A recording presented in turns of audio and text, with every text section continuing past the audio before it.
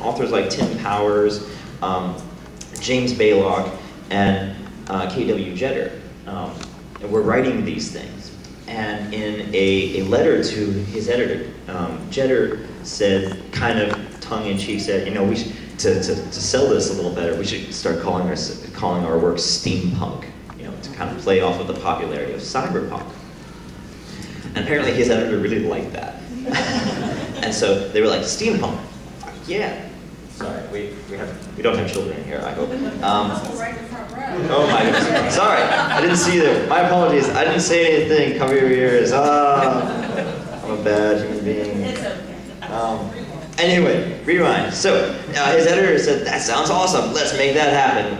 And so more of these kind of funky fantasy sci-fi things were written. And so once again, William Gibson came down off of Mount Olympus and said, I will write the definitive steampunk. And he wrote the Difference Engine, which, for those of you who have read it, is basically like Neuromancer, except that it's all clockwork instead of cyber technology. Instead of computers, you get difference engines, you get cogs and gears. But it's all the same kinds of thematic elements, because that's how William Gibson writes. Oh, well, actually, I should say that this was written with Bruce Sterling. It was a co-authored thing, which changes the flair just a little bit. You also, in other works, of course, you get things like the League of Extraordinary Gentlemen, which take very classic Victorian heroes, and Captain Nemo, the Invisible Man, all of these, and really runs with them for high adventure. Girl Genius, for instance, which is a much more modern and phenomenal comic for those of you who have not actually read it. And if you haven't read it, you really need to. You get, all right, great. So, steampunk, for some reason, people are really big on defining what is and is not steampunk. So you get a lot of people who are like, well, the minute you introduce the internal combustion engine, that's diesel punk. If you don't have steam technology, that's bronze punk. Yeah, I don't know about that one. But regardless of what level of technology exactly, whether it's steam-derived or ether.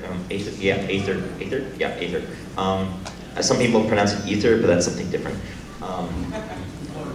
Yeah, and either way, it doesn't work. English puns, I love it. Anyway, sorry. So regardless of what technology you actually have driving things, you do have this, you always have airships. I don't know why, but you always have airships. Because they're cool. Yes, because they are in fact cool. And in fact, that's actually one of the driving things behind steampunk is it's cool. Why do we have it? We don't know, but it's awesome.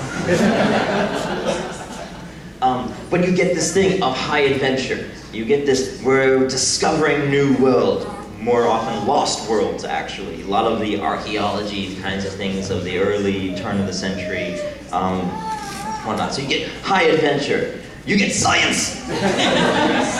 You get adventure in the name of science, for the most part. Why do we go out and risk our lives for knowledge? For science! I don't know. I mean, we're not going to get rich or famous. We're already rich or famous. And while they do it with these amazing technological advances that are all clockwork. It's all steam powered, and you're like, that would never work. But it's awesome. And so we keep doing it. So you get giant mechanical, not alive. Yeah, that's a steamboat that's also an octopus. Right, I mean, where else would you get this kind of thing? This is amazing. And it makes no sense, but it's awesome, and I love it. And so all the stories of steampunk tend to really focus around these gentlemen and lady adventurers, these high-born individuals who, because they're bored, because they're part of the upper elite crust and they've got too much money and they don't actually need to work. They go out in search of knowledge and adventure and good old-fashioned two-fisted, pulpy, adventure goodness. And you gotta love that, which is of course 180 from most cyberpunk works, which focus on the downtrodden.